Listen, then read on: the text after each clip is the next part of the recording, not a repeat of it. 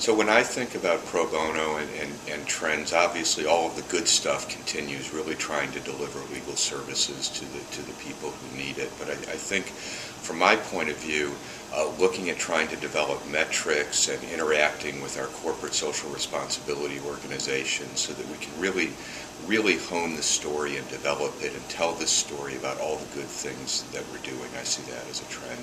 Another one that I would see is international pro bono, which is something that is difficult because we don't have the same infrastructure, but people are working really hard on it. And of course the needs aren't just local, they're global as well.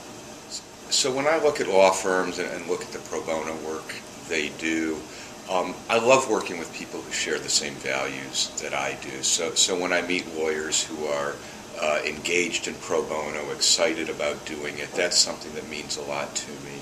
I know that their folks are professionals, that their associates have ramped up that skill curve, and I know that if they go the extra mile for their pro bono clients, they'll do the same for me. So that's something that's really important to me.